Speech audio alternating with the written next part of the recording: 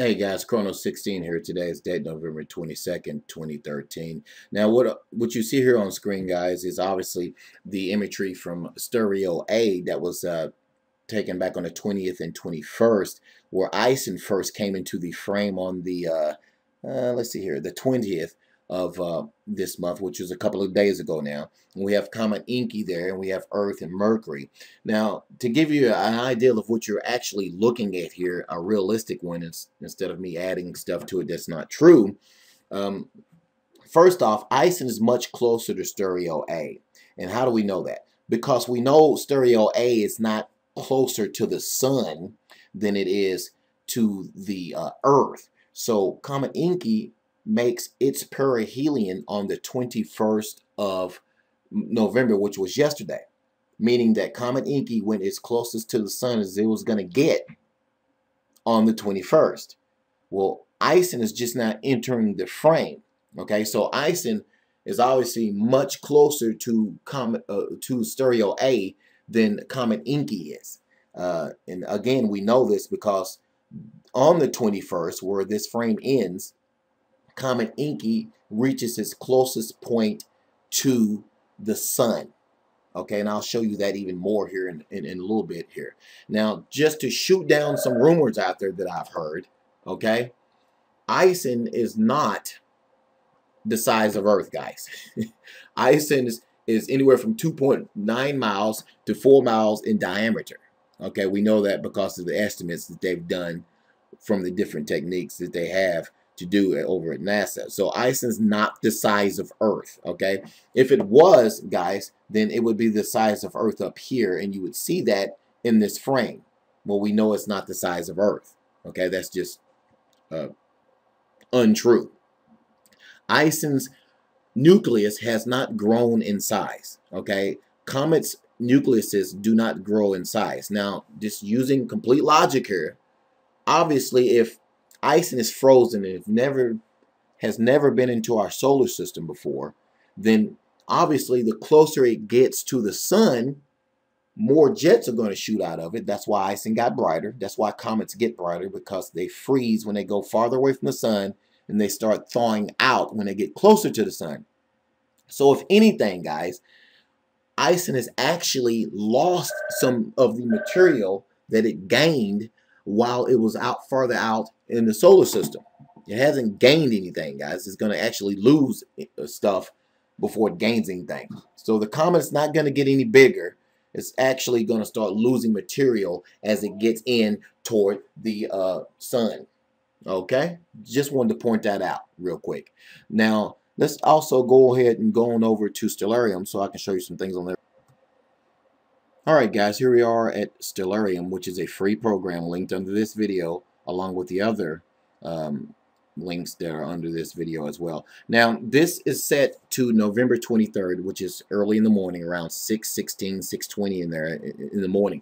Now, as you can see, the sun rising here, the light from the sun rising up in the morning is already interfering with Ison, so it's getting more difficult to see Ison, even though you can't see it low on the eastern southeast horizon as Ison continues to plunge toward the sun. Now what we're going to do here is we're going to start stepping ahead by days here. Okay, this is 23rd, this is 24th, the 25th, and then the 26th you're just not going to be able to see Ison on the horizon in east in early mornings anymore. And as we continue to go ahead toward the 28th, Ison gets close to the sun, and then on and so forth. As we go into December, Ison starts to come back up again around the 2nd and then the 3rd, and it gets higher in the sky. And the higher it gets, guys, the dimmer it's going to start getting, because obviously it's heading away from the sun. But you will be able to start seeing Ison in the morning time again around, let's go ahead and say, I'd say the 3rd. I say the 3rd. Around the 3rd would be a good time to go out there and see it. Actually, the 2nd, if you want to get really technical. But the 3rd, you'll be able to see Ison in the morning time again as it shoots around the sun. Now let's go on over to Eyes on the Solar System, guys, which is another free program linked under this video to show you some more. Okay, so now we're over at Eyes on the Solar System, guys. Again, a free program linked under this video. I suggest once you get to the site to download it to your desktop, guys, so that way you'll have the program on your computer and you won't always have to go back to the website. And plus, they continuously update this program now. They've updated 3 times within the last week with new data, new information. Now, as we look down on the solar system, from above, you see different probes here and planets and stuff like that. Here's Earth over here. Here's Mercury, and there's stereo looking in towards Mercury and the sun there. Now we click on stereo ahead, and that's how stereo looks as we look toward Mercury and Earth there. And that's how the actual physical probe looks as it hangs out there in space, looking toward the sun and toward these comets coming in. Now what you want to do, guys, is you want to click on tours and features, and you can see here as this program pulls down, there's Comet Ison they've added to the program now. Now since they've added that, you can simply click on the feature section here, and what it'll do is it'll load the information, the current information about Comet Ison. Now you have to click on live, as once that program starts, it's not showing you live data, so you have to click on live. And once you click on live, it obviously takes you to real-time data of Comet Ison as it plunges in toward the sun there. Now the real-time live current data here, as you can see over here to your left, it has it over 80 million miles from Earth, and traveling away from it obviously at this time, and closing in on the sun at 31 million miles, and over 80 million miles from Earth, and 31 million miles until it reaches the sun. Now the speed relative to the sun of Ison is traveling at 160,731 miles per hour and accelerating, guys. Okay, and accelerating. Now, what we want to do here is we want to look at a comparison of the size of Comet Ison. So how do you do that? Well, right here in this quick view menu, you simply click on Stadium. And what that does is it puts a football stadium right next to Comet Ison to show you the size of Comet Ison. Now, we all know how big a good size NFL football stadium looks like here. So let's go here. Now, remember, Ison is anywhere from 2 to 4 miles in diameter, actually 2.9. And this is what we get. We click on the stadium, and that is a football stadium compared to Ison. Now, guys, does that look like Ison is the size of Earth to you?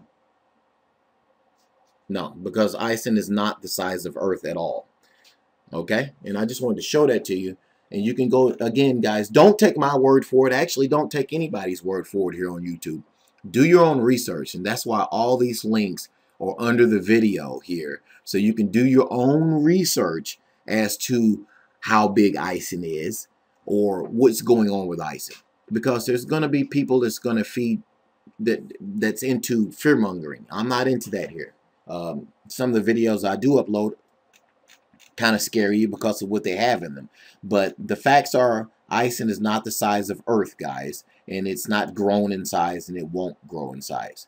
Now, this is a tough little compact comet, and that's why it's still holding together. There was some talk, obviously, about Comet Ison breaking up as it started flaring out there when all these jets become active, and it hasn't broken up. So let's hope it continues to hold together there, as it was a tightly wound up comet at 2 to 3 to 4 miles in diameter there. So let's hope it continues to hold together as it reaches perihelion on November 28th. Anyway, guys, I hope this video helped you out to give you an idea of the size of Comet Ison and what's really going on with Comet Ison. Again, guys, you can't really believe everything you hear out here on YouTube. Don't even believe me. Do your own research. That's why I have the links under this video. If you don't want to believe me or other people out there telling you Ison is growing in size or changing directions, which is totally untrue. Anyway, thanks for watching, guys. God bless.